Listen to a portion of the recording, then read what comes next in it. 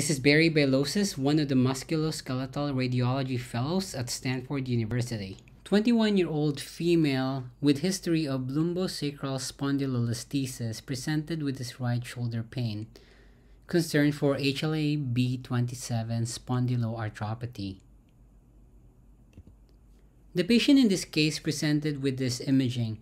On our most left-hand side here, we can see a right shoulder MRI coronal T2 fat set imaging showing some soft tissue edema and capsular edema of the acromioclavicular joint. There is no significant joint effusion.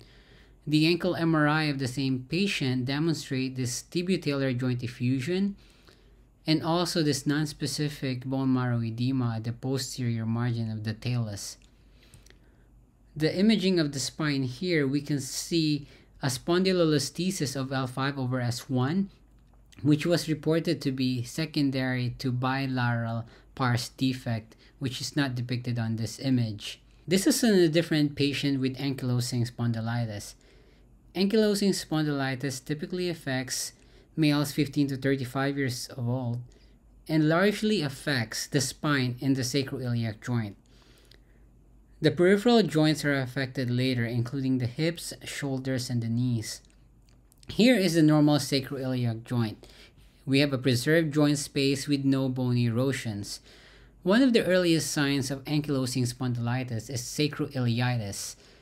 On our CT, we see this irregularity predominantly at the iliac side of the sacroiliac joint bilaterally. These are consistent with erosions and are typically seen in acute phase of sacroiliitis. On the late stage of ankylosing spondylitis, we can see that there is fusion of the sacroiliac joint or ankylosis consistent with patient's history of ankylosing spondylitis. This is the MRI of the sacroiliac joint depicting the sacroiliitis. Here on our axial T1 imaging, we can see this hypointense band predominantly on the iliac side. Also, we can see a little bit of hypointense band on the left iliac margin of the sacroiliac joint. On our axial T2 fat set imaging, we can see this bone marrow edema or bright signal predominantly in the iliac side bilaterally. These are all consistent with sacroiliitis in the acute phase. After the sacroiliac joint, the thoracolumbar spine is the second most commonly affected. Here we can see the squaring of the vertebral bodies and also some flowing syndesmophytes, which are typical of ankylosing spondylitis.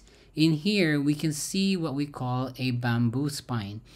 Bamboo spine can predispose the patient to trauma. It is basically a stiff spine, so any kind of little trauma can cause major fracture subluxation in the spine because they are stiff. These are all in 3 different patients where we can see there's fracture dislocation of the vertebral bodies. Also here in the thoracolumbar junction. And in this patient where we can see that there is posterior subluxation of the upper thoracic spine. Other imaging findings associated with ankylosing spondylitis includes this dagger sign, which is basically a single central radiodense line typically seen in the frontal radiographs related to ossification of the interspinous ligament, which is secondary to enthesitis. Enthesitis is also another imaging findings of ankylosing spondylitis. Enthesitis is basically an inflammation at the attachment of a ligament or tendon to bone. Here we can see some enthesitis at the attachment of the Achilles tendon and also at the plantar fascia.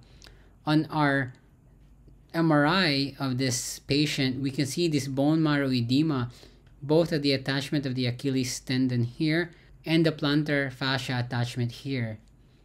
In advanced cases of patients with ankylosing spondylitis, we do affect the peripheral joints, including the hips, where we can see that there is complete loss of joint space bilaterally, left greater than right.